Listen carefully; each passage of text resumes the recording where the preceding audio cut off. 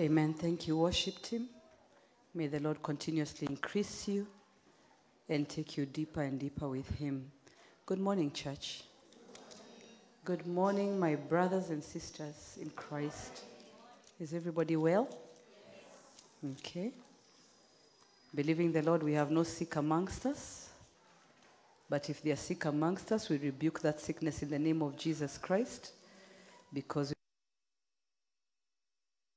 sickness is of the Lord. Amen?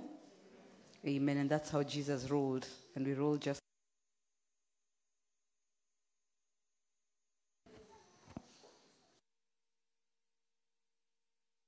Call team to please figure out what happens with the sound so that everything can be at peace and honor only Jesus.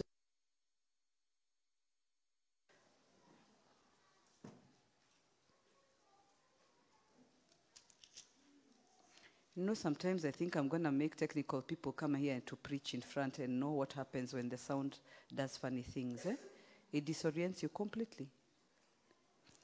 All right, so today, the Lord has given me a very heavy word that I'm trusting for grace to minister. But if 1 o'clock reaches before I finish, then you can call it part 1. Amen?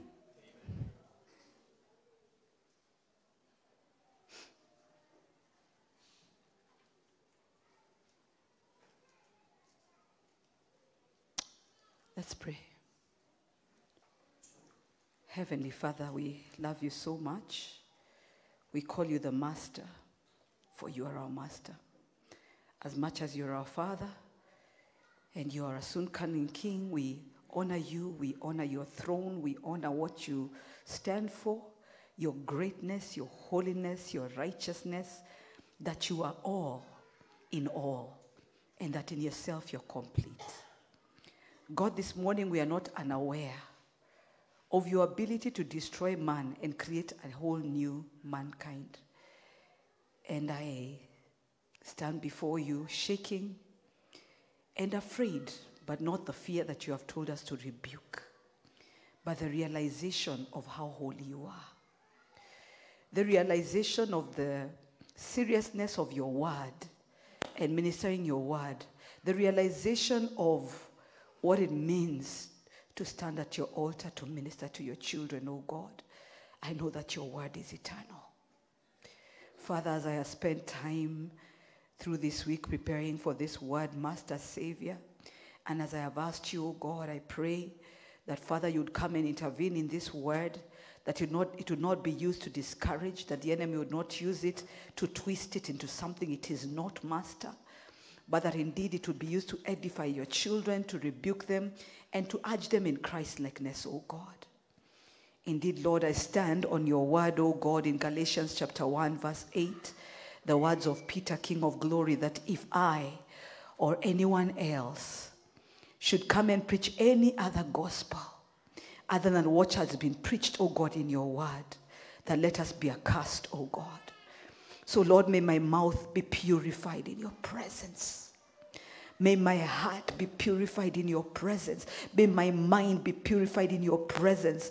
I give myself to you, Jehovah, as a vessel, oh Lord Jehovah God, as a living sacrifice, King of glory. And I ask for help from Zion, Jehovah. Deal with every demonic entity and every spirit of man that is wicked that will be seeking to intercept this word, oh God, even into the airspace, Jehovah, in the name of Jesus Christ. There shall be no sideshows, even on the online, Jehovah God, to come and distract your children, to come and irritate your children. We urge you, Master, Savior, to cause the babies to be at peace as well, in the name of Jesus Christ. Let there be a stillness in the atmosphere as we sit at the feet of the Spirit of the living God.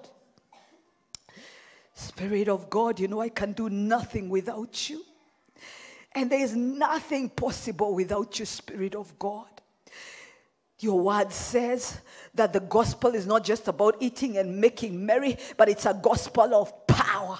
So let your power spring forth, mighty God, from this vessel in the name of Jesus Christ. And from above, Jehovah God, let Shekinah glory come upon your children in the name of Jesus Christ. Father, let there be weeping and a realization, Master Savior, of where we are wrong, Jehovah. Let there, oh God, be a sorrow that leads to repentance, Master Savior. Let there be no self-preservation, but let anything that is not of you today, let it die in the name of Jesus Christ. Not just here, Jehovah God, but even in the online family, but over the atmosphere. For words have power, and let the words that emerge, oh God, from your throne, Jehovah, penetrate through the nation and speak over the nation in the name of Jesus Christ, our Lord and King.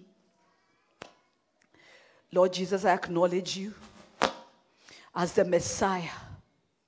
I acknowledge you as the Son of God. I acknowledge you as the one that walked a whole 33 years without sin. That for all your lifetime, you never sinned.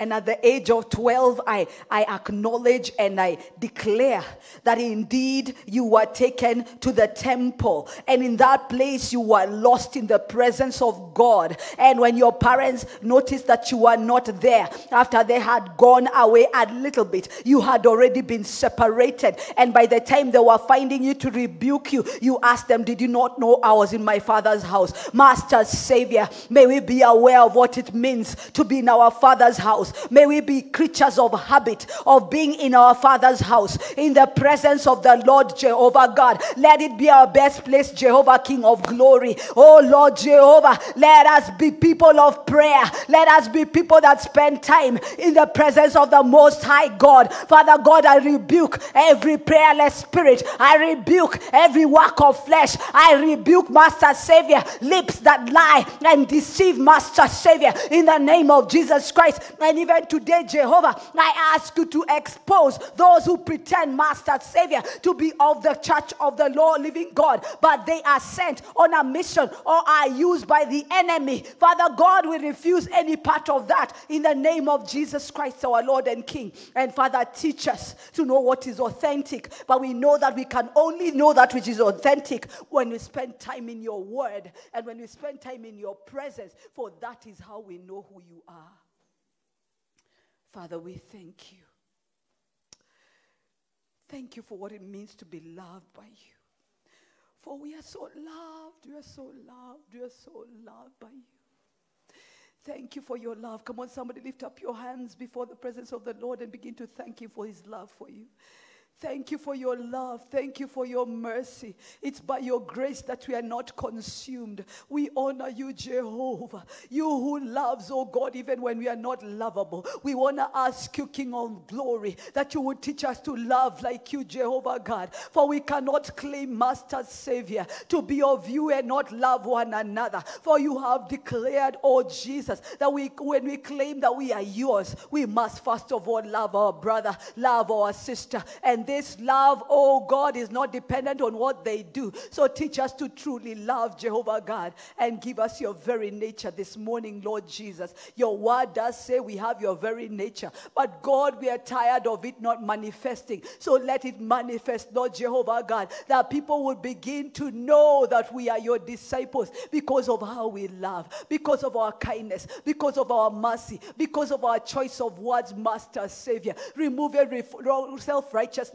in the name of Jesus Christ, oh God. Remove every form of bitterness. Remove all the selfishness and jealousies, Master Savior. Remove the competition, oh God. Remove the clamoring, Master Savior, for popularity or to be seen, Jehovah. For what does it mean to be seen by a human being and rejected by God Almighty? My Father, we refuse it in the name of Jesus Christ, oh God. We call upon your name, Jehovah. We make room now for your word. We make room now for the King of Kings and the Lord of Lords. Father God, if anybody came here to see me, I want to speak a rebuke into the atmosphere in the name of Jesus Christ. I disconnect myself from them, Jehovah God, for even I came to see you, Jehovah God. If anyone came to see a human being, Master Savior, they are accursed, Almighty God, for cursed is the one who looks to man. There is no vessel, Almighty Father, that you use, Almighty King, that should be glorified apart from you. Let Jehovah only be seen. Lord God, we want to speak your word that says that when we lift up the name of Jesus, you will draw all men to yourself. So, Father, in this sanctuary, we nullify, oh God, any issue of people being drawn to a human being in the name of Jesus Christ. We declare that ours is to exalt the name of Jesus Christ. And when we do that, Master Savior, come down and draw all men unto yourself. That, Father God, the desire of the children of God, when they come to the house of God, would be to seek you, to pursue you, to love you more, to desire to obey you, Master Savior, to live in your word and to live by the Spirit of God and be led by him. Father, we refuse these new age teachings. We refuse, oh God, this thing of idolizing a human being. It shall not happen in this sanctuary. In the name of Jesus Christ, we refuse it. We reject it. We shall not agree with it. In the name of Jesus Christ, only Jesus will be seen. Jesus be exalted. Jesus be magnified. Jesus be glorified. You're the only one that deserves the glory. Take your glory. Take your glory. Father, men have helped me along, but no man has saved me. Men have helped me alone, but men have also forsaken me so often, Master, that I've come to learn that it's only you, Jesus. It's only you, Jesus.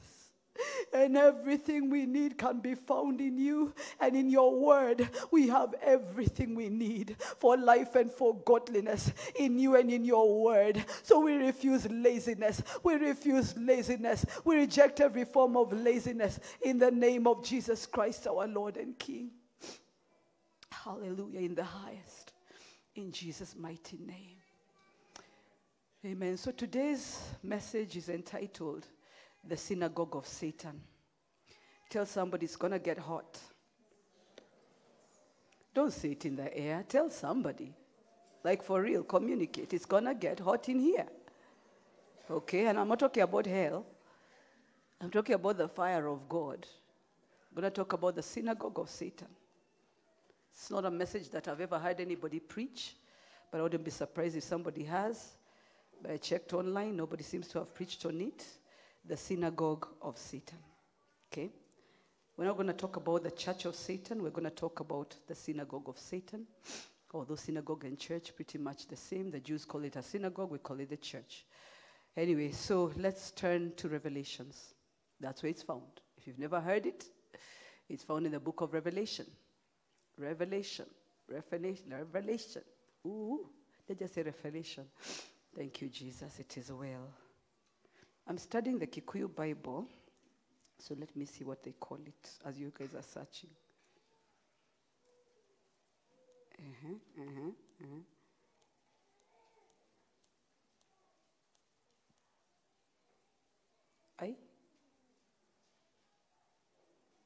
Okay.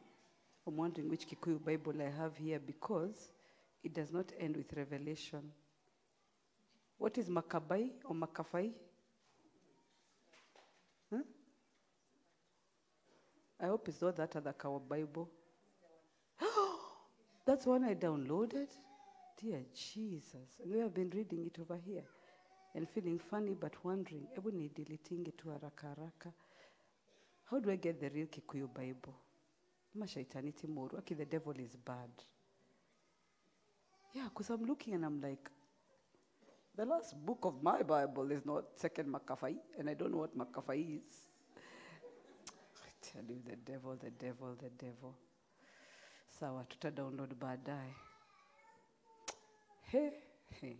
Now, I guess that was supposed to be a demonstration of the tricks of the enemy. Eh? Yeah, Satan is full of trickery, by the way. So Revelation chapter 2, okay? Revelation of chapter 2, verse 9. We can start from verse 8 for the sake of knowing a bit of history. And to the angel, divine messenger of the church in Smyrna, I write, these are the words of the first and the last, absolute deity, the Son of God, who died and came to life again.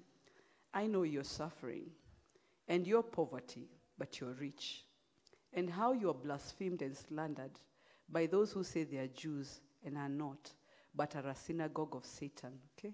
So anybody was about to walk out of church this morning thinking I've just come to preach about the devil? Okay, it's there, okay? It's in the Bible, okay? But are a synagogue of Satan.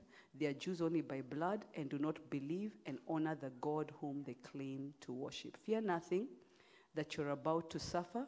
Be aware that the devil is about to throw some of you into prison, that you may be tested in your faith. And for 10 days you will have tribulation. Be faithful to the point of death, if you must die for your faith. And I will give you the crown consisting of life. He who has an ear, let him hear and heed what the Spirit of God says to the churches. He who overcomes the world through believing that Jesus is the Son of God will not be hurt by the second death, which is the lake of fire. Let's go to Revelation chapter 3. Revelation chapter 3. Again, it's interesting because the synagogue of Satan is mentioned in Revelation chapter 2, verse 9, and then it's mentioned again in Revelation chapter 3, verse 9. So that's not a coincidence. So we go again to Revelation chapter 3, verse 9. Take note, I will make those of the synagogue of Satan who say that they are Jews and are not, but lie. I will make them come and bow down at your feet and make them know without any doubt that I have loved you. Because you have kept the word of my endurance, my command to persevere. So you can see the reason why they will come and bow. You know, one of the things that Satan has used in the church is for us to claim the promises of God without the work of the cross. That is witchcraft. It doesn't work like that, okay? So those who are of the synagogue of Satan will come and kneel before us and bow and proclaim, and because they know that that Jehovah God loves us, only because we have kept the word of endurance, which is God's command to persevere. I will keep you safe from the hour of trial, that hour which is about to come on the whole inhabited world, to test those who live on the earth. I am coming quickly. Hold tight to what you have, so that no one will take your crown by leading you to renounce the faith. And this is to the church in Philadelphia, okay? Maybe we can just read from above so that we know why they themselves were told. The others were being slandered, but these ones are being told that these guys will come and bow. So there are different promises here. Let's go to verse 7. And to the angel, the divine messenger of the church in Philadelphia, write, these are the words of the Holy One, the true one, he who has the key to the house of David. He who opens and no one will be able to shut, and he who shuts and no one opens. I know your deeds. See, I have set before you an open door, which no one is able to shut. For you have a little power, and have kept my word, and have not renounced or denied my name. So those three things are critical to note. Yeah, they have just a little power, but they have kept God's word, and they have not renounced the name of God, and they have not denied his name. Okay, take note. Then that's when he talks about the synagogue of Satan, okay? So please note that the Lord is not even saying, you guys are, because the church in their dossier is the one you find that these are the words of amen and trust and faithful and true witness, the beginning and origin. I know your deeds, that you're neither hot nor cold. Okay, those are different things. I think, does another version say that this is the faithful church? It does, right? This is the faithful church because of the open door. I know the faithful church is the one that's opened for the door. Some years back, I saw a very big, whose jacket? Okay, all right. Sasawa. So I saw a very big light, a lot of light, like cities. So, as I was looking at it, God began to manifest in different ways through these cities that he was showing me. And then I was taken to, and it's like the Lord was just taking me around, showing me what was going on. Then suddenly I found myself in a circular kind of sitting where I could see people having a discussion. And what they were doing, they were actually talking about God. The interesting thing is, there was a sheep, a very clean sheep, at the very, very center. And it seemed like it was just paying attention to what they were discussing, but they were discussing the word of God. Then God told me, this is my faithful church. Then he told me, amongst the cities I have shown you, there are also some faithful people in those cities. Then he told me, now watch. All of a sudden, it's like I blinked. But as I blinked, just a normal blink, I looked, the ship was gone, and all the people were gone. So the chairs were missing. And it was an open field, by the way. There was grass. It was dark in terms of, as in, it was under the cover of darkness in terms of it was nighttime. But they were out in an open field. That made me think of maybe that's how the shepherds were on the night that Jesus was born. But there was no building anywhere close by, but they had just set some chairs, and they were discussing the word of God, and they were discussing about God, basically. And this ship was seated right at the center. They couldn't see the ship, and the ship was not saying anything. It was just paying attention to what was going on. As I blinked like this, the ship was gone, and the people were gone. Then I turned to look at the cities, and it's like I was lifted again. Before I understood what was going on, I was lifted again, and I could see people popping up from different places, popping up. But there was one particular city, and God didn't give me a name. Nobody. Their lights were on, but nobody was lifted up. You know, Jesus is coming soon. And I know some people don't believe in the rapture, but, you know, the goodness with the word of God is that it's not a democratic word where he's checking for consensus. He has said in his word that we shall be caught up in the air. And, you know, and at some point later on, the dead in Christ shall also rise and all that. Then the word of God also is very, very clear. In Acts chapter 1, they are told very, very clearly that this same Jesus you see ascending will come back the same way. Okay? So there are many, many scriptures. So whether you believe it or not, it will happen. And the sad thing, if you don't believe it, then you won't prepare for the rapture. And now the church is getting ready to go home. That's where we are at. We are getting ready to go home. However, there's something called the Synagogue of Satan, which the Lord asked me to preach on today. Satan began to learn that he cannot penetrate the church from the outside. So he realized if he does, he'll be rebuked, we will bind, we will do all sorts of things, we'll send fire and all that. So what Satan is doing is two things.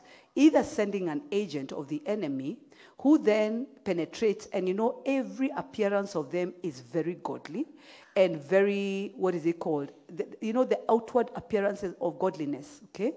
And they do everything right by the word of God, but the Lord has begun to reveal to me certain traits about those who are used by the enemy, in particular if they are agents of Satan. The Lord has begun to reveal to me some things about them. Now, agents of Satan will not be able to enter a church of prayer. So if a church is filled with prayer, and it's a church that is, you know, the people in the church pray. That's what I'm talking about. And of course, led by the ministry team, that they lead. And I'm not talking about prayer in groups necessarily. I'm talking about you have a private time of prayer. And then when we come corporately, we are able to pray corporately, and we love to pray.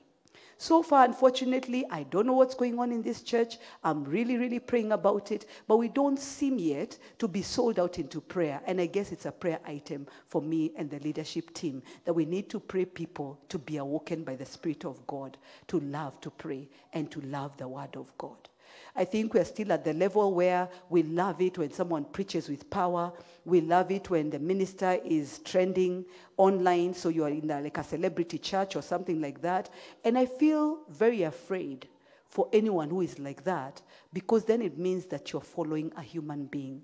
But if you love to pray and to spend time in the presence of God, you can never be deceived. Okay? I'm going to talk about the word synagogue just to demystify it. So the synagogue is a word that comes from the Greek language, just like sozo. Okay, it comes from the Greek language. For those of you who don't know, if you go to Google and type biblical meaning, sozo, it will bring you 110 scriptures. Okay, so it's in the Bible, and it's a Greek word used in the New Testament 110 times, the word sozo. So this word synagogue is a Greek word that is used to mean the assembly of men or a congregation. Okay, as simple as that. And it was used a lot like we use the English word the church today, okay, which is a gathering of the faithful. Then when we talk about now the synagogue of Satan, it means then it's an assembly of a congregation, but it's made of individuals that are claiming, and biblically in terms of the Bible, they are claiming to be part of the church, but they're not in the church. And today I'll not be ministering about satanic agents.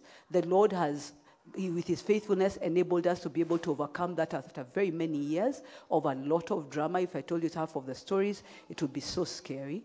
But one day, maybe I'll just give you a story. One day we had a lady, and one day, I'll not be very specific about it so that nobody's able to tell, but we had a lady, and one day she actually lured a man to her doorstep. And the guy went to her doorstep, and the moment that the guy arrived at the gate, I was able to look back, because the guy arrived at the gate at just some minutes to 11 a.m., and I was on a long fast. But instantly I started diarrheaing. I wasn't eating anything, day or night, but I started to diarrhea. So I was just making trips to the toilet, and I was like, what am I diarrheaing? And instantly I knew it was a spiritual issue. So the Lord told me, you have diarrhea. So you can go and explain to your bosses you're not feeling well and request to leave. So I went and I told my bosses, I'm not feeling very well. I'm sorry, I have the runs. I have to leave. I have to get to a place where I'm comfortable next to a toilet. So I left, and the first stop that I did, we had church at that time in Kileleshwa.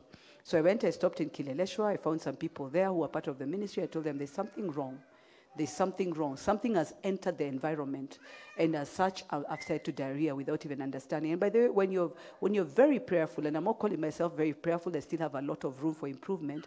But when you're very prayerful and you spend very close time with the Lord, you will find that sometimes diarrhea is not necessarily a sign of a bacteria.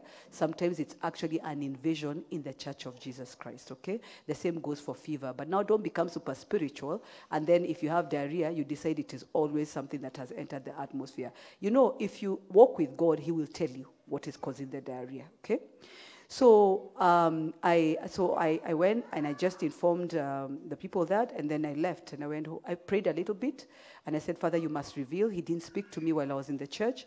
And then I went home. And when I went home, I went into deep and intense prayer. And I got a phone call a little bit later on. I think it was that day. And I got to know what it was. And the amazing thing is, I was calling, during that time, I was also calling Kathy, could you mute my mic for a moment?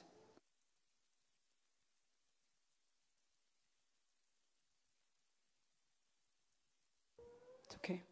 So I found that, I was... Thank you, Jesus. Amen. All right, it's gone. Thanks. Amen. I tell you, the attacks that we face on this pulpit, you'll never understand. So anyway, I was actually just feeling like there were arrows just coming into my heart. I could actually feel like arrows being sent across. Yeah, so anyway, and it's part of what you deal with when you're on the pulpit, and that's why you have to be very prepared when you climb onto the pulpit. And then the Lord has just reminded me that I also didn't put on the armor of God, so I've just put it on and it's disappeared instantly. Anyway, so why am I sharing? I'm sharing that so that you can learn, okay? That's what I'm sharing. It's not for any further information. So I'd called this lady, or let me say this woman, I'd called her to ask her of her testimony of what Sozo sessions had done for her. And she'd been laughing as she was telling me.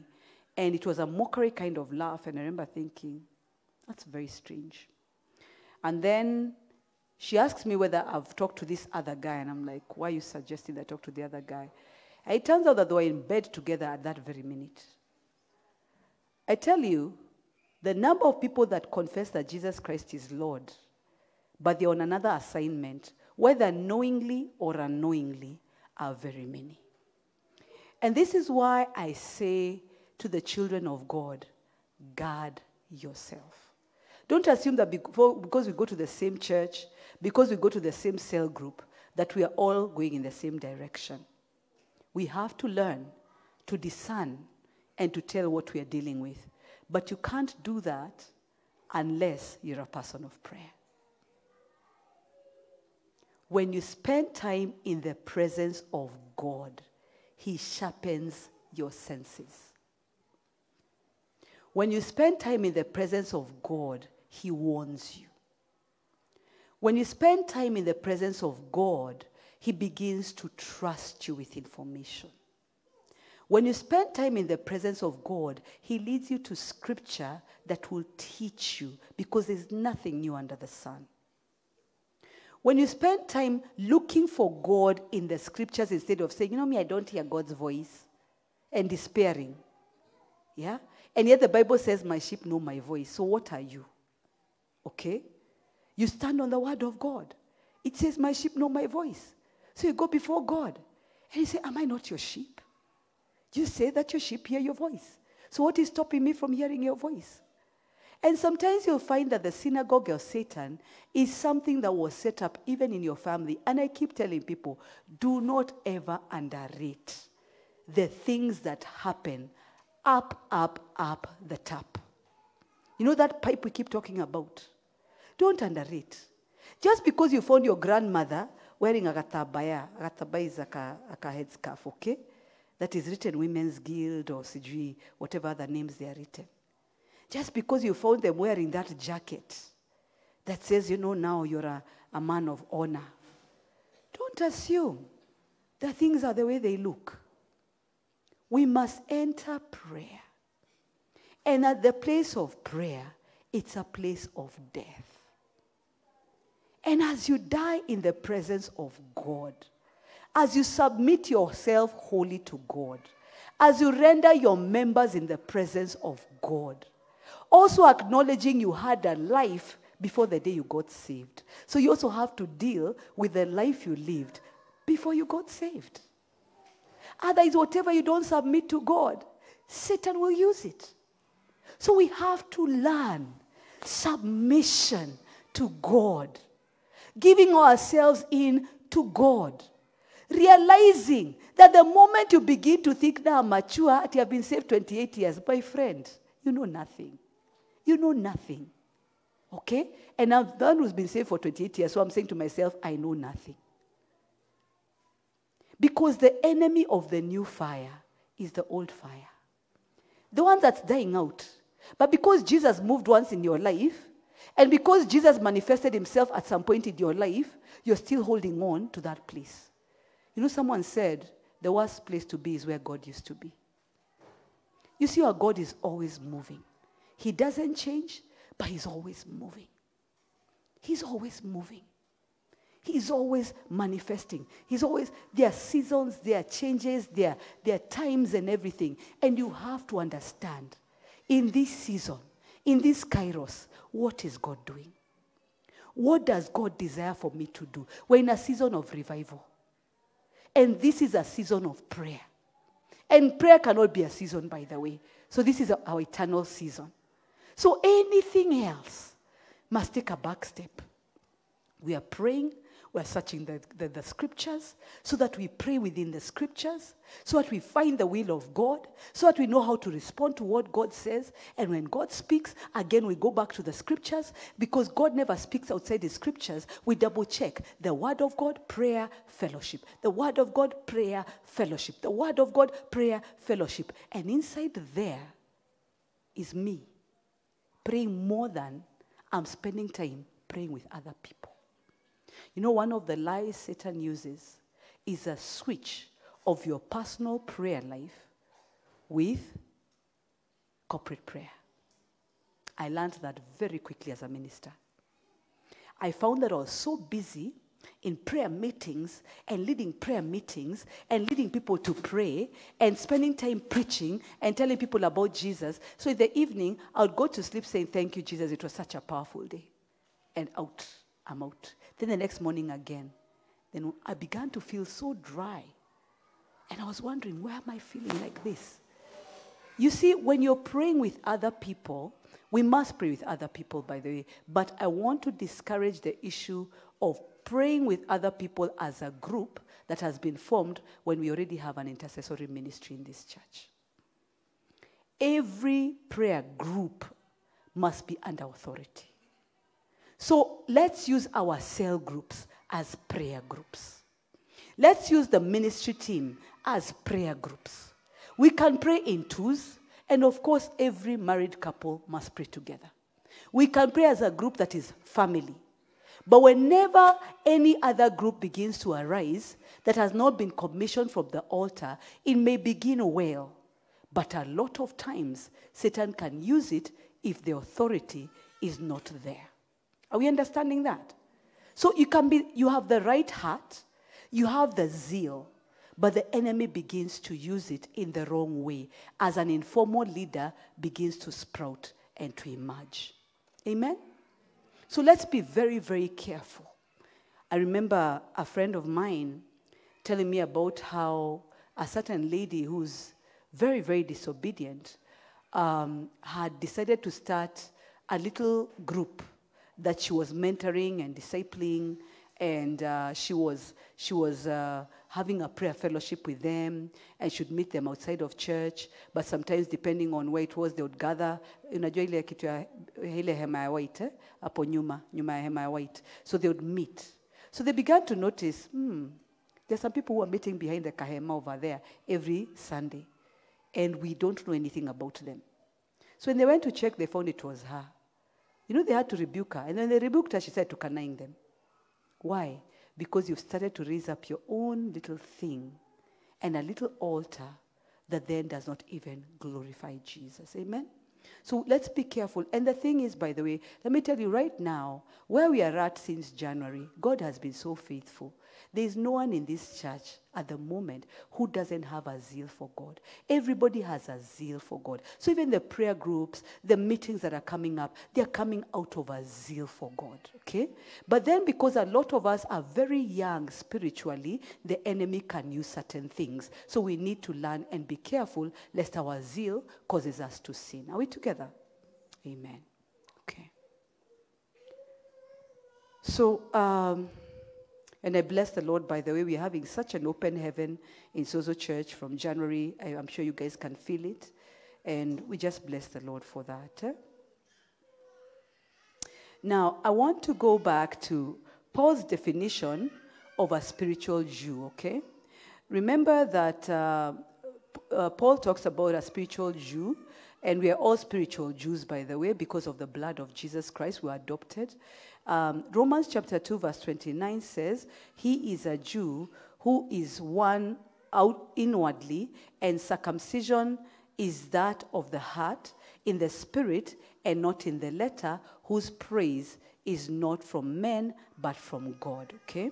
Let me read that again. He is a Jew who is one inwardly, and circumcision is that of the heart, in the spirit, and not in the letter, whose praise is not from men, but from God. Okay? So you need to know, that is Romans chapter 2, verse 29, for those of you who are writing notes. I encourage you to write notes, and then after the service and through the week, to meditate upon the word that was preached. That's how we grew. We used to write notes. Okay? We'd carry our notebooks and we'd write down notes, and then through the week we would go through the scriptures and then try to find other scriptures. We didn't have Google, so we had to trust the Holy Spirit to lead us to other scriptures that then had a reflection of that. We didn't have fancy Bibles. A lot of us just used the New Testament little Bible, and then that was it. Okay? So let us know that. But then I also need to encourage us to know that severally in the Bible, it is also said there's no Jew and there's no Gentile, okay? But the reason why this scripture is particularly mentioned is because Jesus said in John chapter 4, verse 22, that salvation is for the Jews, okay? All right? Although, again, there was a proclamation, I believe it was Paul, that I'm not ashamed of the gospel of Christ, for it's the power of God to salvation, first for the Jew and then for the Gentile. So, but Jesus himself in John chapter 4, verse 22, said salvation is for the Jews. So that's why we must proclaim when we declare that we are spiritual Jews, by adoption, by the blood of Jesus Christ. You can also refer to more on this in Galatians chapter 3, verse 27 to 29. Galatians chapter 3, verse 27 to 29, and then Romans chapter 4, verse 16. Galatians chapter 3, verse 27 to 29, and Romans chapter 4, verse 16. But I want to urge you not to focus so much on being a spiritual Jew and use it only as something that you use for jurisdiction, okay? When you're proclaiming jurisdiction. And then, of course, when we go to Israel. We're not going to Israel. We're going in May by day to Israel. For those of you who are interested, please, let's get involved. We're going to redeem our family altars from Israel in terms of any bit that is left so that we can proclaim even on that holy soil and on that holy ground and stand in the place of covenant where the Ark of the Covenant was brought in the Davidic covenant. That will be one of the main things we will do. For those that are not baptized and want to be baptized in the Jordan, we can organize that. If you're baptized, we cannot baptize you again in the Jordan. Personally, I'm not very sure I want to enter that Jordan. It's really dirty, but I'm sure we can find a clean place. But it was not looking very clean.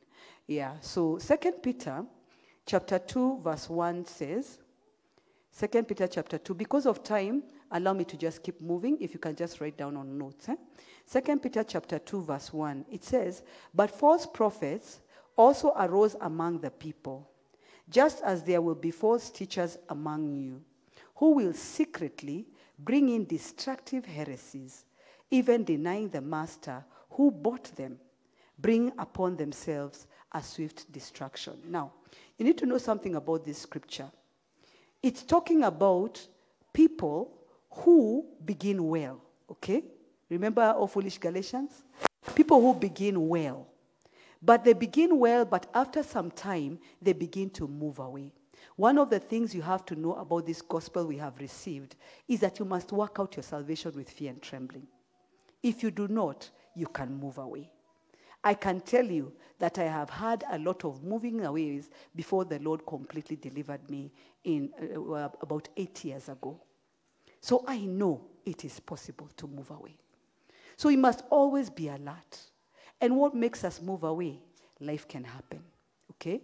So something really painful comes, and instead of dealing with it in the presence of the Lord, you either take it head on, or you retreat, and it destroys you, or it interferes with you, and God doesn't deal with it. If you deal with anything difficult in your life, you must learn to deal with it in the presence of God, and also to allow yourself to be surrounded by the body of Christ that will surround you to bring healing. And these are the people who, like your spiritual authority. That's why it's important to be in a cell group. You need to be part of a cell group. A cell group comes from the word cells that are in the body. We are the body, and then the cells, the little cells. The life of the church is in those cells. Okay? So submit yourself to a cell group. And by the way, I have a big problem with somebody who is trying to get very close to me and sending me messages or anything like that, but you're not submitted to a cell group. For me, I have a very big question mark. Because one of the signs of the church of the synagogue of Satan, let me call it the synagogue of Satan, is that they struggle with submission. And you can use any excuse you want to use. You can say, oh, I was hurt. Are we the ones who hurt you? But also, the people who say they were hurt, and therefore they don't go to church or they don't go to cell, one of the things I've noticed about them is that they still go to the offices where they're hurt. When it comes to church, they've been hurt, so they stay away. That is one of the things Satan wants. Satan uses divide and rule. Okay? And by the way, we were hurt. Growing in our faith, we were hurt. In the 90s, in the year 2000 and going on forward, we were hurt. But I'm shocked. I believe this is a new age doctrine. It never crossed my mind that if I'm hurt, that I leave church and go somewhere else. I knew where I was sent. So I knew that the Lord had taught me that when you go to a church, you've prayed, you've waited upon him, and he sent you to that church. And he's not sent you to that church to go and warm the chairs. He sent you to that church to go and grow. And then once you grow, and as you're submitting yourself to the authority, and you understand what that church stands for and what the mission of that church is, and what the direction of that church is, then you can offer yourself to help out on so many things that need to be done in the church. But we need to learn to submit ourselves. You see, one of the things I've learned about those who are of the synagogue of Satan is that they don't want to be in a small group. Because in the small group, they'll be scrutinized. It's very comfortable when we are here 200 people, and it's hard to be able to see you. Or you're online, and therefore, you can be sending your tithes and your offerings and letting me know how much I bless your life, but kumbe you're not submitted to anybody. And which is also the other reason why I'm very uncomfortable about meeting someone who does not fellowship here. Why? Because I have to ask you, where do you fellowship? And you know what part of what Satan is using in terms of this synagogue of Satan? And remember, these are born-again Christians who have been deceived by the enemy. Part of what he's using is, I fornicate in one church. Then, maybe I'm in leadership. When they look like they're finding out, I run away. And I go to another church. And as I'm worshiping, they begin to notice, now you're nakwanga na kasauti. You know, this one has a voice. And then they come and talk to you, and they're like, finally somebody's noticing me. In the church where I was, they were not appreciated. But then let me tell you, one of the things I've learned to flee from is someone who comes and tells me that there was something wrong with their former pastor. This morning, someone actually tried to send me a message about a pastor. And then they wanted to send me links. I said, thank you for looking out for me, but please don't send me the links. And the person goes on to send the links. So I delete. You have to be able to notice. And sometimes, by the way, it doesn't mean that the person is necessarily of the synagogue of Satan. But I couldn't help but wonder, are you going to church today? Are you submitted to Christ today? Where have you been? You see, there are a lot of Christians who move into the world. A lot of pastors too that move into the world. And you don't realize they have moved into the world because the giftings of the Lord are without repentance. So you find the gift is still manifesting. So you might not be able to tell, even though you're sensing something's not right. Something is wrong. What's going on here? Are we together? So we need to be spiritually alert. Our antennas need to be so focused on Christ so that we're able to know. In your own home, you might go and hire somebody, bring them into your house, and that person is the one who comes for distraction as an agent or someone from the synagogue of Satan. I get shocked by women. I would call them lazy women who come and tell me, my house girl, I ask them, is anybody praying with you? And they tell me my house girl. And there's nothing wrong with a praying house girl. But how can the person you have employed in your house be the one who seeks God for you to come and tell you? At sijui they prophesy, sijui what, my house girl told me that my husband is cheating on me. Okay. Has God told you that your husband is cheating on you before you start packing and moving out? No. But my house girl, she keeps prophesying and things are right. My friend, even if I, as your minister, come and tell you your husband is cheating on you, can you retreat and seek the Lord's face before you start reacting? I could be wrong. Maybe your husband is thinking about cheating on you, and I'm seeing it in the prophetic. And all we're supposed to do is stop it. Are we together? So learn to test everything. Be very, very sensitive. Because the purpose of the synagogue of Satan is to move you away from Christ. And if you find yourself with a friend or anyone who you're finding that now they've become a bigger reference than your Bible. They've become a bigger reference than so you cry the whole night, you don't pray about it, and you're just looking at your watch because unajua namkanga 6. So nangoja 6 ifike. You're waiting for 6 o'clock to reach so that then you can call your friend. My friend, something is wrong there.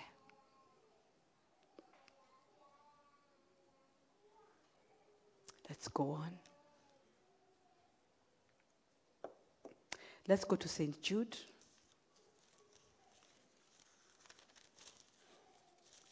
The letter of St. Jude. It's only one chapter. And it's easy. It's just before Revelations. So that's why I've said, let's go to St. Jude, okay?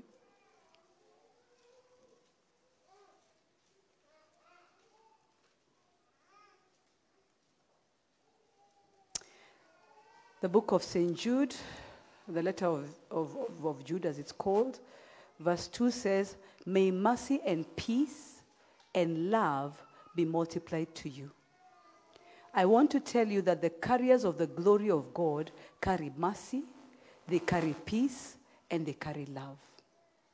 Those who are of the synagogue of Satan carry division. Okay? They carry division.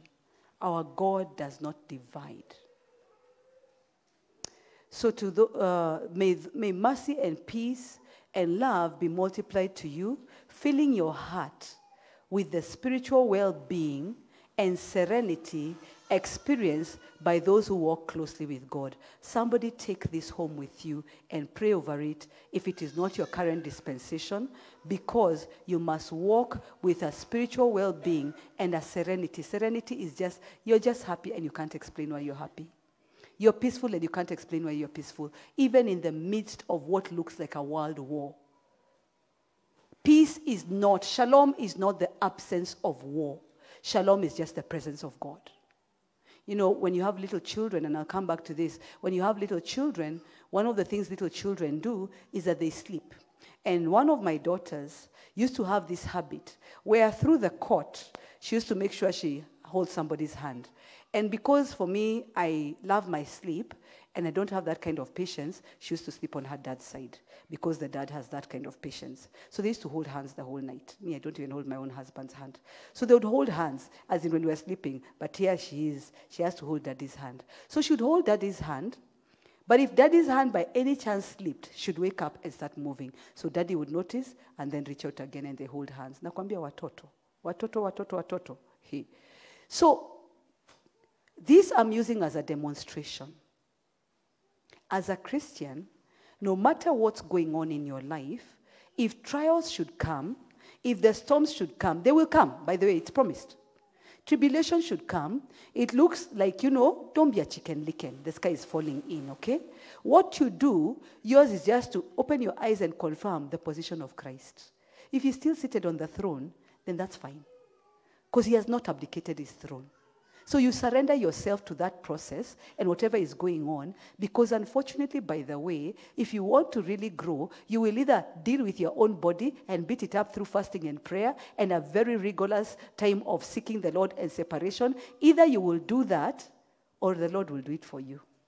For me, I've come to learn I'd rather do it myself. I'd rather do it myself. So I beat up my own body to Christ like this. Because when I do that, when the Lord allows something to come, if God is allowing something to come, where is it coming from?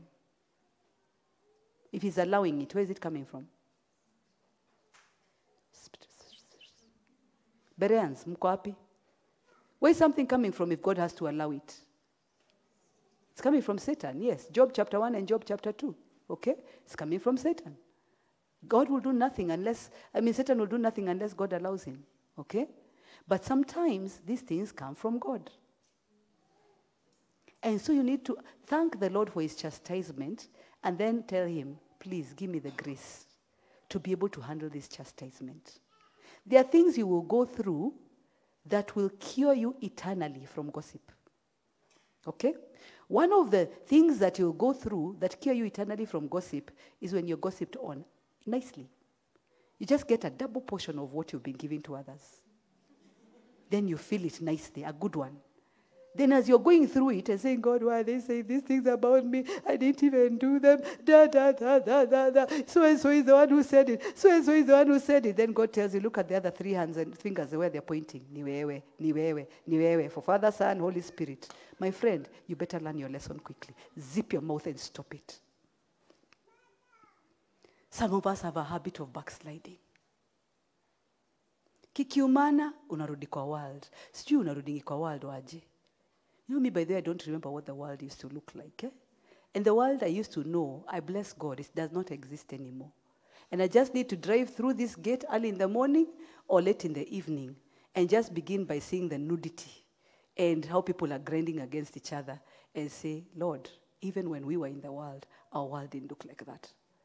And I asked the Lord at one point in my life, I told him, shut that door. And anytime I ascend to a new level, shut the door of the old level so that there's nowhere to go back to. That's one of the prayers I pray.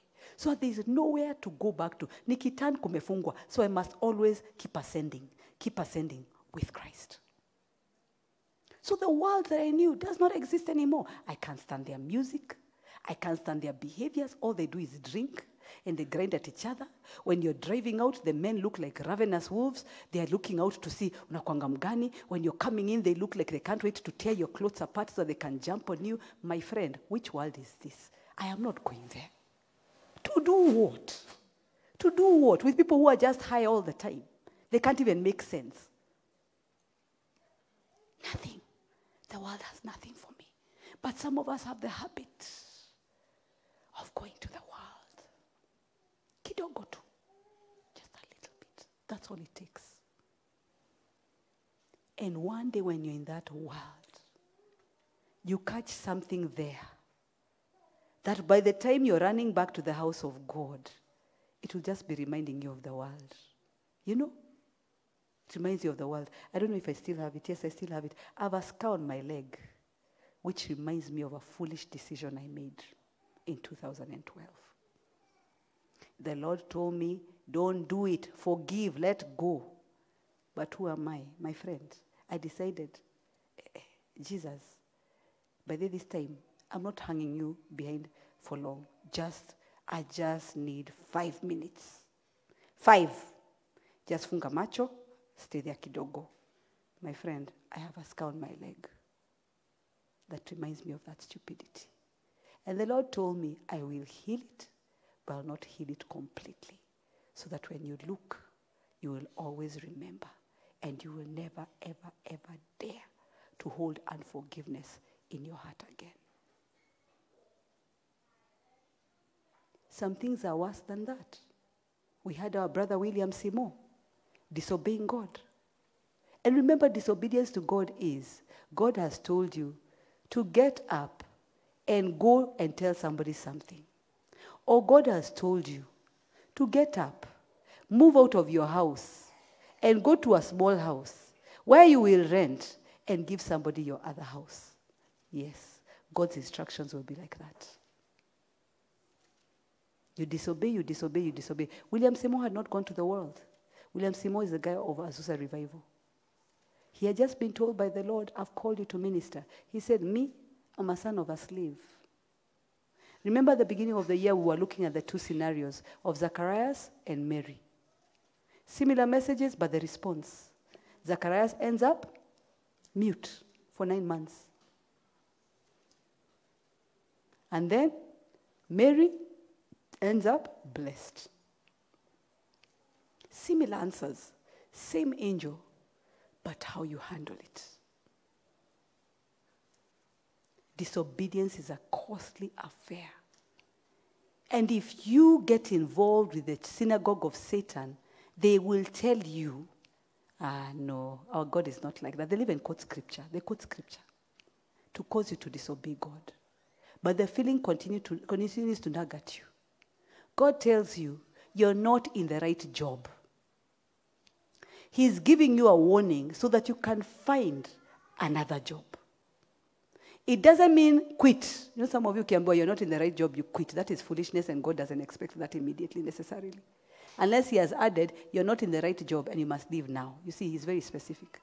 So if he says you're not in the right job, go to him and say, Father, what is wrong with this job? He might not tell you. If he doesn't tell you, say, I hear you, Master. I'm not in the right job. What would you have me do? Would you have me leave now? Or will you provide me something else so that I can wind up and then I'm able to move to the other thing? God tells you that person is a corrupt person. And I'm not talking about the corruption in tunajuanga. I'm talking about corrupted. Corrupted in the form of the person is not submitted to the Lord. Their heart is corrupted, their mind is corrupted, their behavior is corrupted, their choices are corrupted. And God tells you, bad company corrupts good morals. And that person, but God, in fact, she's been saved longer than me. The Spirit of God is not foolish. The Spirit of God is a spirit of wisdom. That relationship you're in, it does not glorify me. And you're there saying, but God, it's a pastor. Who says every pastor is for you to marry? Have you sought the Lord? Have you sought the Lord on the things you need to know? If you spend time in the presence of God, kneeling before him, submitted before him. In fact, my advice to Christians is, if you're very busy, separate your prayer time into 3 different hours. Early in the morning, let it be adoration before you leave your house. Adore the Lord. Early in the morning, will you hear my voice, O God? Let the morning bring me word of your unfailing love. So at that time, you receive the love of God, you give the Lord love. But you're also preparing yourself for the rest of the day. You're armoring up. You're asking him to let you know what your assignment is for that day. You're also asking God to guide you and to lead you in every way. You are preparing yourself, surrendering yourself. You're also asking God to release his angels to come and stand with you and guide you. You're asking God to sanctify you through the day and that you will not walk in the wrong way before God. You're telling God, I am going into the house of men. My office is the house of men. But as I'm wearing this badge that I'm wearing today, I will be in the world, but not of the world. And that does not mean, praise the Lord, praise the Lord. That's not what it's talking about. It is an experiential kind of thing that you will have in your office, that you're so different, that you're such a carrier of light, that people in the office begin to notice there's something about you. You walk in such peace. You walk in such wisdom. You walk in such shalom. You have an expertise of fields that you've never trained for, but Jesus has become as wisdom unto you, as the Bible says. And as they keep coming, if they lift you up or whatever it is, you point them to Jesus as the Lord enables. You pray for your workmates. You pray for your bosses. You pray for the office environment. If you're in a marketplace, you pray for the market. You sanctify it before God. You declare and decree that the glory of God must descend on that marketplace, not witchcraft, not any other power. And then you get there early enough to find a place. If you have an office, get there early enough to be able to lock your office so that nobody necessarily knows you're there, if at least your office is not made of glass or whatever it is, but you get there early enough to listen to worship music, to be able to still read the Bible online and wait upon the Lord online, but also maybe to read your emails as well once you're done. There's a way you prepare yourself when you're getting out of your house. You cover your family in the blood of Jesus Christ. You cover your day in the blood of Jesus Christ. You let God know that you're here for him to use. That's your early morning hour. Your lunch hour prayer time is about submitting yourself to the Lord. It's about going before the presence of the Lord and thanking him, and also assessing, since when I woke up to now, what do I need to repent of? I however encourage you, if you have sinned at that moment and you feel the Holy Spirit telling you have sinned, don't wait for lunch hour. Repent. Repentance doesn't mean, repentance just means saying, God, I'm so sorry. I shouldn't have done that. God, I'm so sorry. I shouldn't have said that. And it's even in the heart. And sometimes if it's something you have just said, you can actually say it even to your boss. You can say, oh, I'm sorry. I shouldn't have said that. And they think it is them you're telling, but it's God you're telling that. Because you're revoking what you have said. And in your heart, it's not something you're saying from here. You're saying it from your heart. God, I'm sorry. Then at lunch hour, if the Spirit of God reminds you, you revisit it. Now with a mourning. And also with an understanding where you can say to God, God, I've noticed. I keep having this thing. And I'm noticing it's a habit. Now when you notice you've done it once, twice, Nini, it's a habit. So you need to ask the Spirit of God to tell you, where does this habit come from? It can be hurt. So that whenever you're offended, that's how you react. And the Bible says in Psalm 119, verse 165, that because I love your word, I do not get offended. So by the way, people who love the word of God, don't get offended. Yes, the offense may try to come, but you quickly have learned to let it go because you understand the power of offense to separate you from God. So you don't give anyone the luxury of offending you. It's about loving the word of God. That's the connection according to Psalm 119, verse 165. The understanding that we're in a war and I cannot afford even a second of being separated from God. And the Bible is clear. Nothing can separate you from the love of God in Christ Jesus, but sin can separate you from God. Okay? Not from his love, but from God. You can't afford it. So you need to walk blameless. And the way you walk blameless is continuously submitting yourself to the Lord. Don't let an hour pass by without taking a moment in your heart and just saying, thank you, Jesus. I just want to connect with you at this moment. It takes a minute of prayer. And it can even be in a classroom. It can be in the boardroom. And no one will see. You're even staring at the knee like this and in your heart.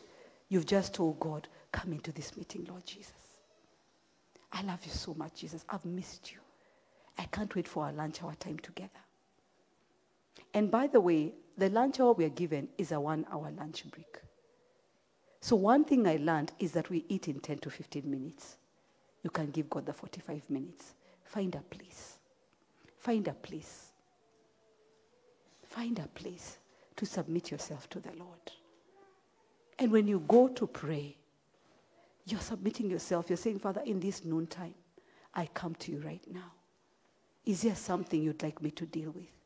Then you wait upon the Spirit of God. And after the Spirit of God has spoken to you, then you're able to get into prayer.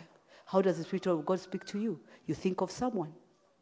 So you pray for that person. You think of an issue. So you bring that issue before the Lord. Something comes to you. And so you present it to Jesus. Submitted, submitted, submitted. Then in the evening as well, you're off work.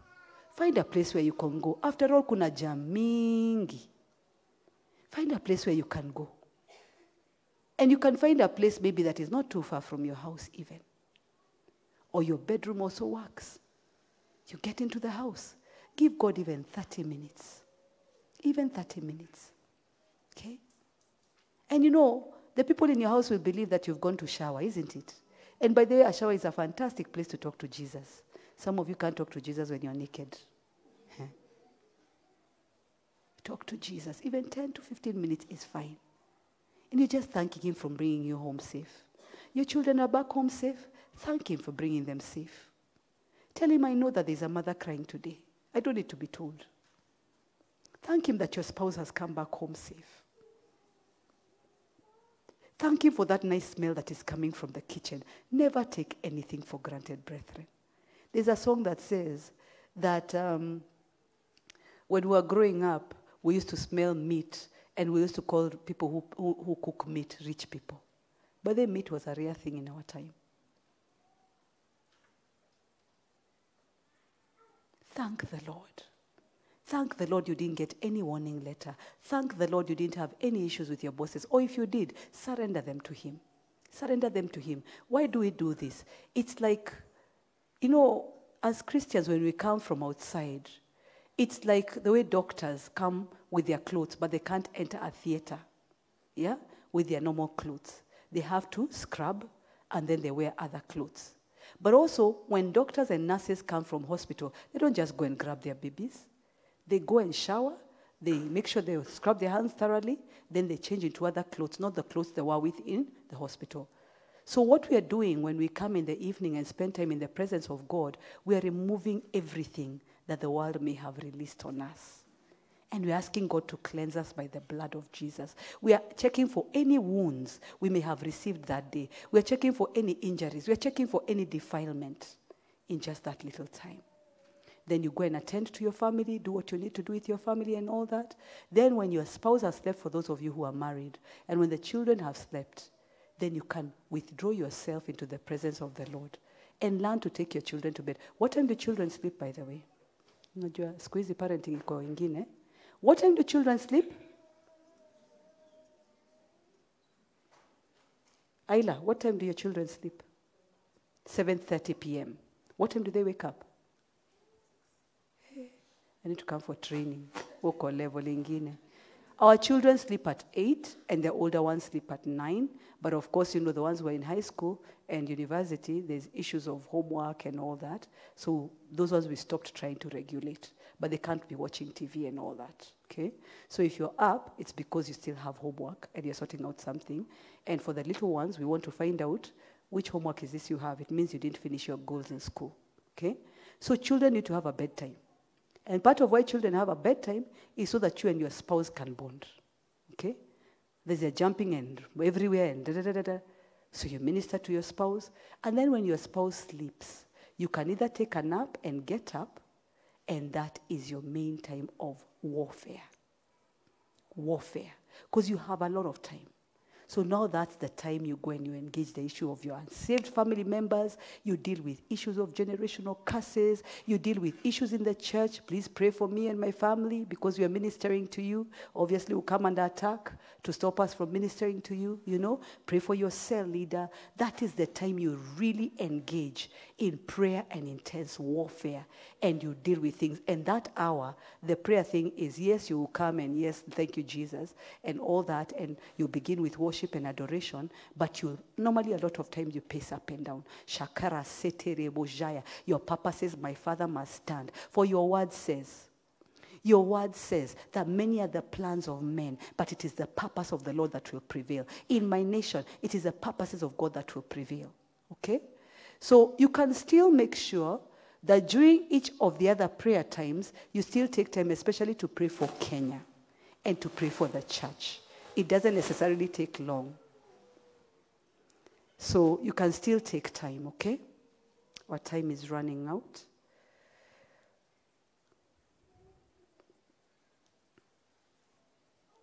I definitely think this is a part 1. Definitely, it is a part 1.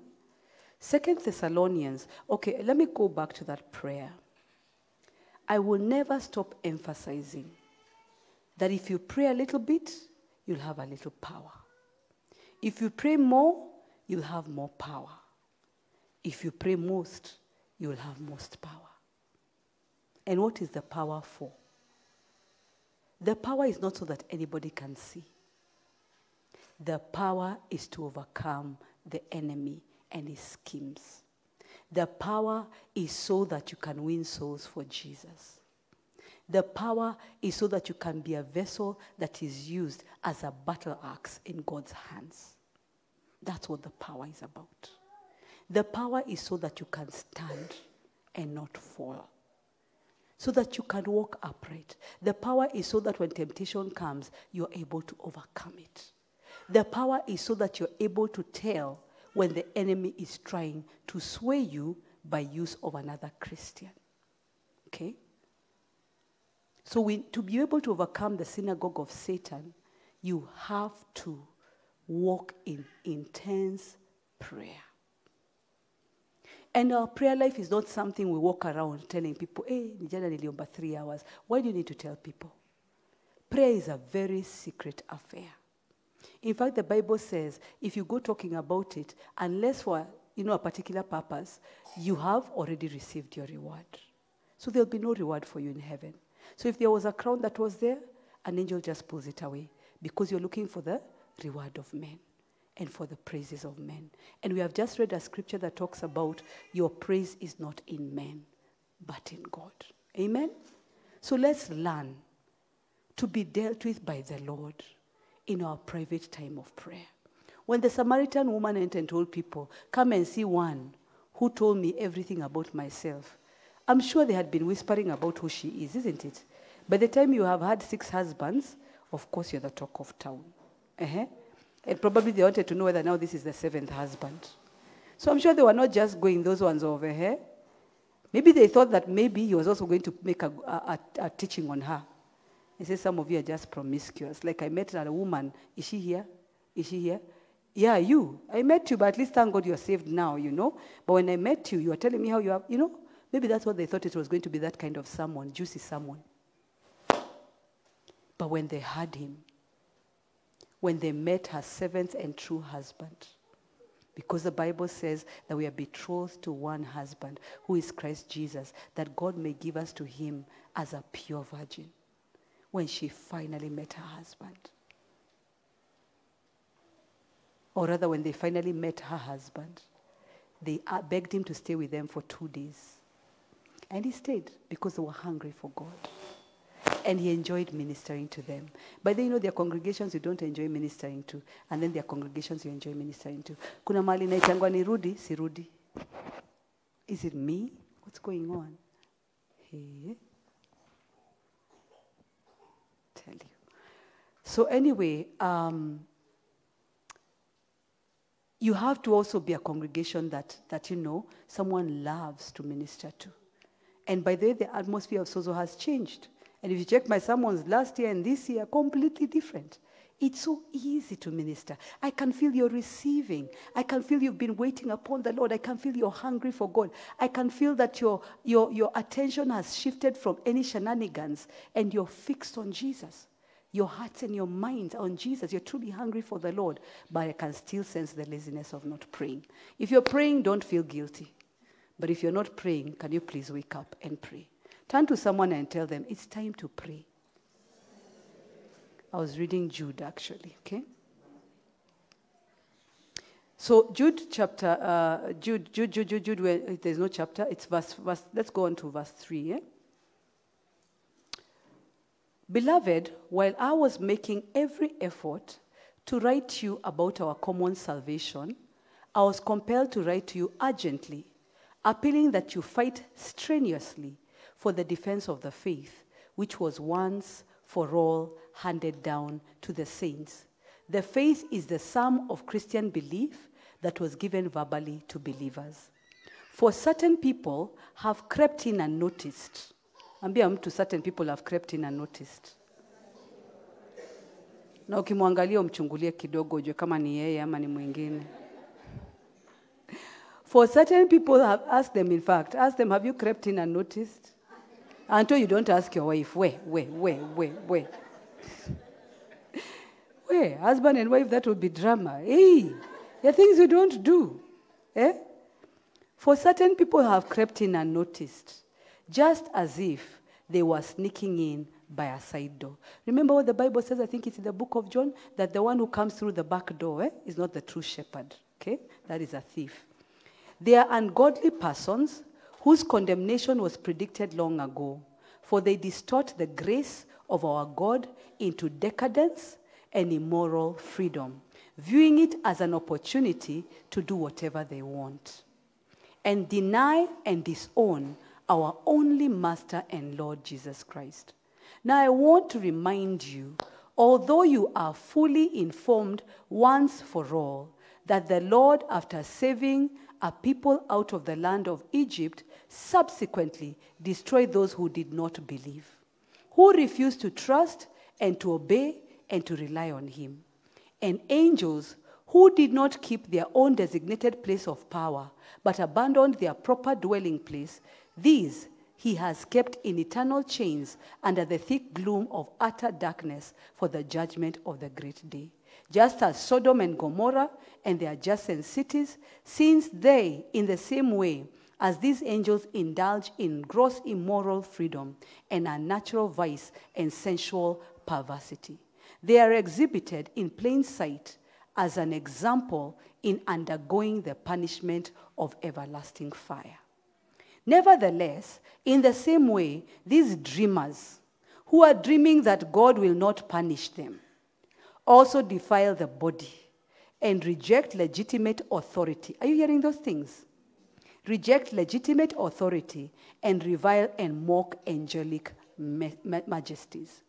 But even the archangel Michael, when he was disputing with the devil, Satan, and arguing about the body of Moses, he did not dare bring an abusive condemnation against him, but he simply said, "The Lord rebuke you." But these men sneer at anything which they do not understand, and whatever they do not know, and whatever they do know by mere instinct, like unreasoning and irrational beasts. By these things they are destroyed. Woe unto them, for they have gone the defiant way of Cain, and for profit they have run headlong into the era of Balaam, and perished in rebellion of mutinous Korah. These men are hidden reefs, elements of great danger to others. In your love feasts, when they feast together with you, without fear, looking after only themselves, they are like clouds without water, swept along by the winds, autumn trees without fruit, doubly dead, uprooted and lifeless, wild waves of the ocean, flinging up their own shame like foam, wandering stars, for whom the gloom of deep darkness has been reserved forever. It was about these people that Enoch in the 7th generation from Adam prophesied when he said, "Look, the Lord came with myriads of his holy ones to execute judgment upon all and to convict all, the ungodly of all the ungodly deeds that they have done in the ungodly way, and of all the harsh and cruel things ungodly sinners have spoken about him, the Lord." These people are habitual murmurers, griping and complaining, following after their own desires, and controlled by passion. They speak arrogantly, pretending admiration and flattering people to gain an advantage. It goes on to talk about keeping yourself in the love of God. In everything we do, we must check, are we speaking in the love of God? Are we acting in the love of God? By the way, I want you to just hold your chest like this, which is significant of your heart. And I want you to say these words to the Lord from your heart. Say, "Father, help me to begin to understand the value of a soul, that I will not act carelessly with souls. In Jesus' name, amen." You know, when we're in the church, one of the things we have to understand is the sensitivity of how easy it is to hurt, to wound, to destroy. You see, we live in a body. And there's this body, but there's this body. So we're in a community of Christians. So what we do has consequences on someone else. Can you hear what happened with the lady who decided she was sleeping with someone? I started to diarrhea from wherever I was. Okay? So when one person in the body does something, you're not your own. You're not your own. The Bible says, "I am not my own. I was bought with a price." I was bought with a price, which is the blood of Jesus Christ. So we are not our own. We are part of a body. When I make a decision, it affects everybody. If you're a couple and you get married, and then you decide you're going separate ways, it's not just your marriage. It's our marriage as the body of Christ. So when you decide you're going to go separate ways, who are we going to choose? Because it normally comes across like we have to choose. Who is going to come to Sozo and who's not going to come to Sozo? And this is my issue, by the way, with young people starting to form tutus. Wawiri kwa wawiri. Because unless you're going to get married, please don't bring us that drama. Where you start to date, I call it dating in this case because it's not courtship. I don't know, 18 or 19. Are you getting married next year? What are you doing? And then, after that, you two are not talking to each other. So everybody's just uncomfortable. You know, if I'm found talking to the chick, and the guy appears, you're pretending, I wasn't talking to them. You know, it makes everybody uncomfortable. Family members, when you have beef amongst yourselves, and we look at you and we admire you, but now you're having beef that you're not resolving. You know, by the time we come to the house of God, we need to look each other straight in the face and say, we are going to church tomorrow. We have to sort this thing out. We have to sort it out. We have to deal with these issues. We're going to church. You know, the other day, I don't even remember which forum I was in, but I was in a forum where the Lord brought us this scripture that says that when you go to the place of taking your offering, when you're taking your sacrifice, and you know, some people actually thought that it says that if you find that you have something against your brother, you should leave your sacrifice. But it doesn't say that. It says if you're taking your sacrifice before the Lord to the altar. What sacrifice are we bringing here today? Praise. You bring your tithes and offerings. You bring your own body as a living sacrifice. The Bible says if you realize that your brother has an issue with you. Please find that scripture for me, Kathy. I think it's in Matthew. Is it Matthew 7? If you realize, Matthew 7 or Matthew 5, I think.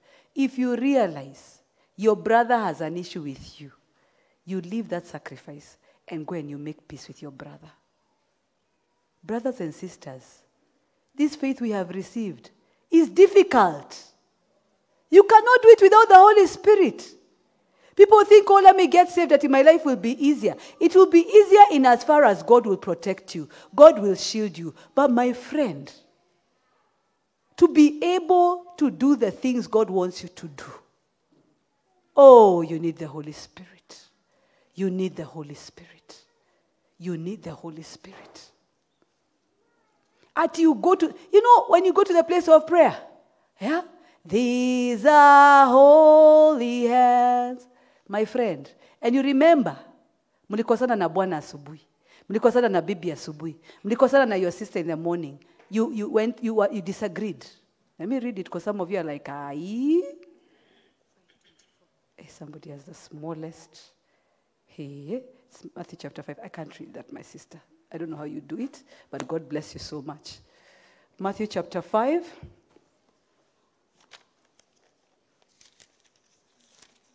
Verse 24. You can go there with me. This one I think we all need to check.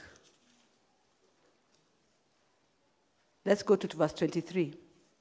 Okay? In fact, this one we're going to read together. So that you don't say, Apostle, alichange kakitu hapo. I want you to read it so that you hear yourself reading it, in whichever version. Let's start from verse 23. So, if you are presenting your offering at the altar, and while there, you remember that your brother has something, such as a grievance or a legitimate complaint against you, leave your offering there at the altar and go. First make peace with your brother, and then come and present your offering.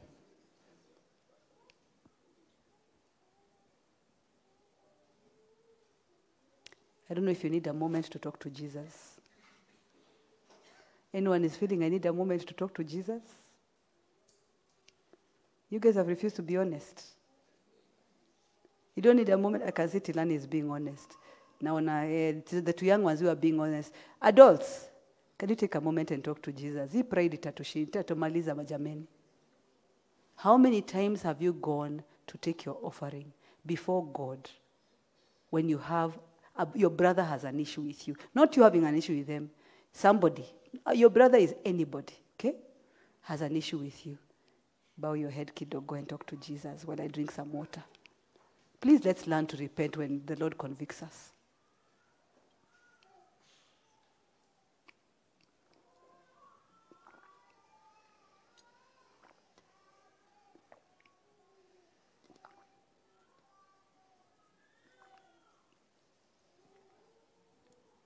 Amen. If you confess your sin, He is faithful and just to cleanse you from your sin, to forgive you your sin and cleanse you from all unrighteousness. It is forgiven. Are you now seeing what we are talking about? We have to teach the real word of God. It makes people uncomfortable, but it will take you to heaven. I would rather be uncomfortable to a place where it leads me to the cross than be so comfortable that I move away from the cross. What the Lord is doing in this season, as I finish today's sermon and will continue next week, by His grace and God willing, if Jesus does not come back by then. If you have not realized what God is doing, the Lord is preparing us for revival. That's what He's doing. It's cleaning up. It's cleaning up. It's cleaning up. All the filth, the nonsense, and all that. And brothers and sisters, we need to read the Bible. So that even when revival comes, we live in the Word of God. Because part of what happens in revival is some people move indeed in the Spirit of God and the power of God. But some people think, I don't want anybody to think I'm not receiving. So now you begin to fake it. Okay? I know that in the world we are told fake it till you make it, but not in the house of God. How can I fake it till you make it? It's you kneel at the feet of Jesus and let Jesus work on you and deal with you. Amen? Shall we just take a moment before the presence of the Lord, if you can kneel wherever you are, and let's have a conversation with the Lord based on the things that have come. Let's ask the Lord if any of us, you ask the Lord to search your heart, whether you have joined the synagogue of Satan without knowing, and this means you're into heresies, you're into lies, you're into things that abuse the grace of God, you've been maligning people, moving people away from God, raising up an authority that is contrary to the authority that is given of God. Yeah, so, and even accusing saints of God, being used by the enemy as an accuser of the brethren. Father, in the name of Jesus, we come before your throne of mercy and grace, and we thank you that that's what your throne is called. Because, Lord, if it was called a throne of judgment, none of us would stand. And God, we want to repent. We want to repent, oh God, for where we have been used by the enemy, oh Lord Jehovah God. Where our zeal has led us into sin. Where, Lord God, in our loneliness and the need to be accepted and received, we have moved into groups and cliques that we have no business being in, oh God. Father, you've been very, very clear that we need to completely stay away from those, oh God, who are lovers of themselves, lovers of money, those who are rumor mongers and all that, Father. On this particular one, of the people who will be there manifesting in the end time, those who carry a form of godliness while denying the power of the cross and the power of that move of God. Father God, you have told us those ones we pray for from a distance. So, Father, where we have associated ourselves with them and we have no business associating ourselves with them, Lord, we delink ourselves from them. We break the soul ties in the name of Jesus Christ, our Lord and King. Now, I want you to say this prayer.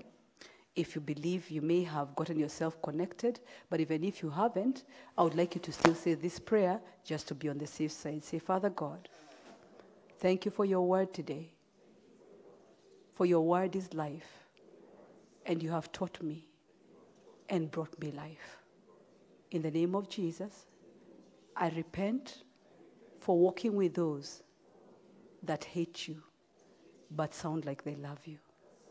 And right now, I disconnect myself from every soul tie with anyone from the synagogue of Satan. I give back to them the things that are theirs. I take back from them the things that are mine. I wash them in the blood of Jesus Christ, and I cut off every influence from them in Jesus' name. Amen. Amen. Amen. You may not have realized what has happened, but if you go and find somebody somewhere that doesn't want to talk to you anymore or doesn't want to reach out to you anymore, then you begin to know that there's something going on there. Let us be prayed up. Let us remember the purpose for which we are here. Our Lord Jesus Christ set an example by telling his disciples that my food is to do the will of the Father. My food is to do the will of the Father. Yeah, so that's what he said. He focused and said, my food is to do the will of the Father. But then Jesus used to fast. Okay? So he says, my food is to do the will of the Father. May this be our saying, even as we are fasting these 100 days, that my food is to do the will of the Father. And two, there's more he added, and two, fulfill what he sent me to fulfill. Does anybody know you're sent? When you are put on earth, you understand you've been sent? Everybody knows you've been sent. So you have an assignment that you must fulfill. And when you go before God, when you stand there, he will ask you about that assignment. He'll ask you, what did you do with what I sent you to do? So all of us have an assignment. And it's critical that we understand what our assignment is, by the way. Not everybody's assignment will be to come and preach in front here.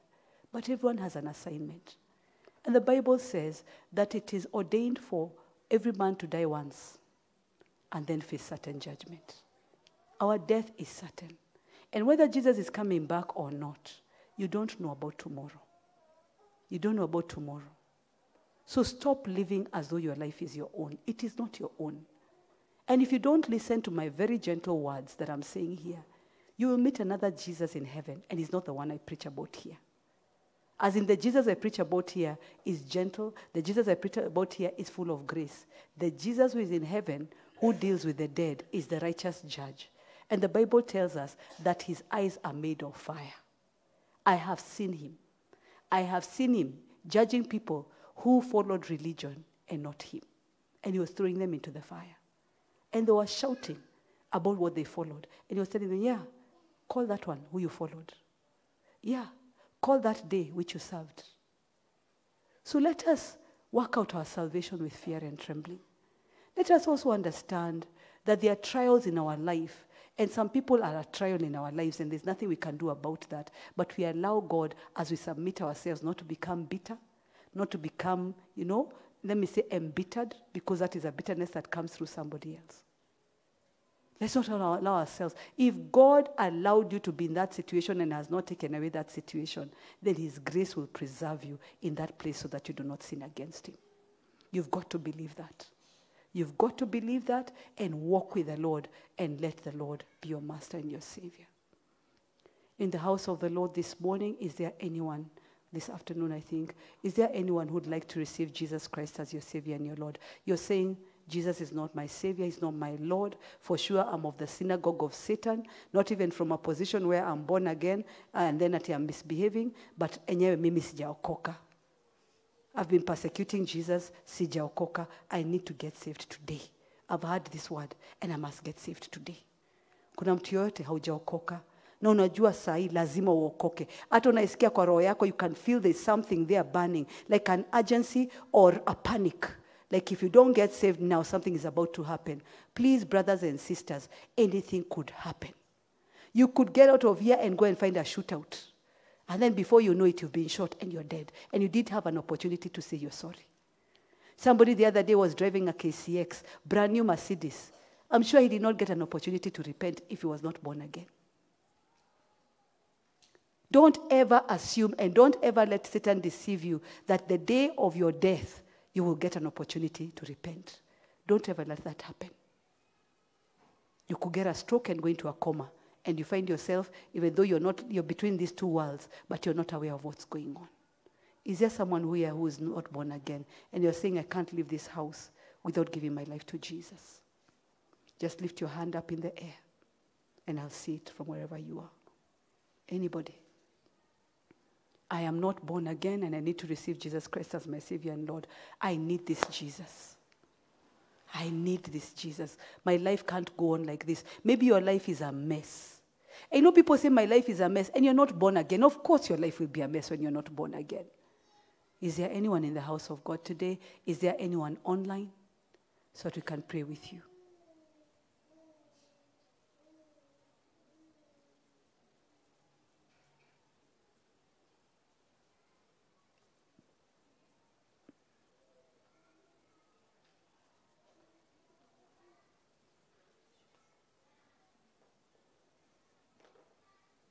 You want to receive Jesus as your Savior and Lord?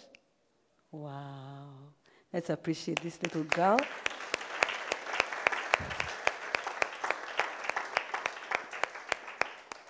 You know, there's tears in her eyes. That's how you know it's not mommy who has made her come.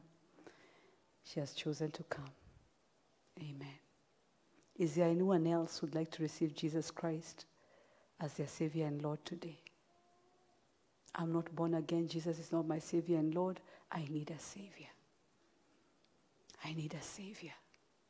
I need a Savior. You're saying, I need a Savior. Online, is there anyone? Nobody so far. All right, we'll go on. Little girl, I want you to repeat this after me, okay? Say, close your eyes and talk to Jesus, okay? Say this to Jesus, what I'm saying, okay? Say, Lord Jesus, here I am. Forgive me my sins. I have heard your word. And I choose to receive you today.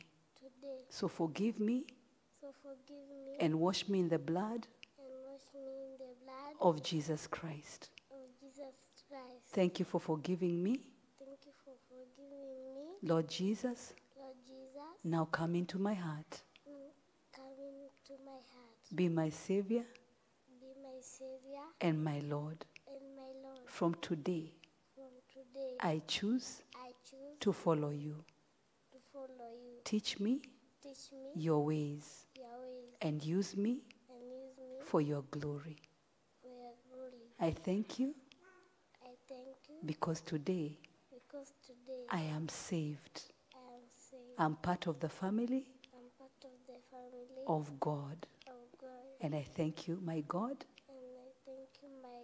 and my Father. In Jesus' name. Amen. Come here, sweetheart. God bless you. How old are you? How old are you? 4.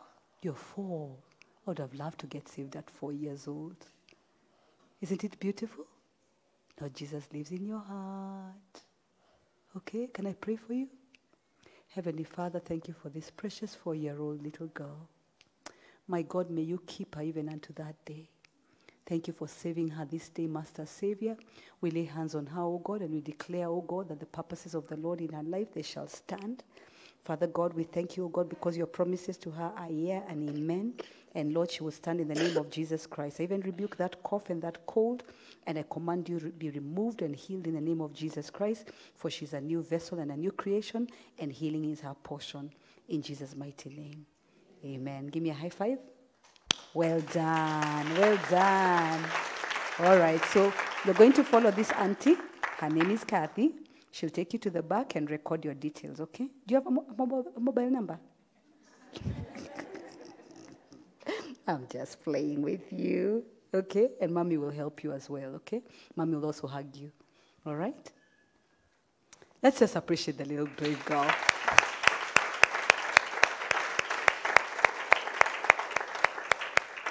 Amen, amen, amen.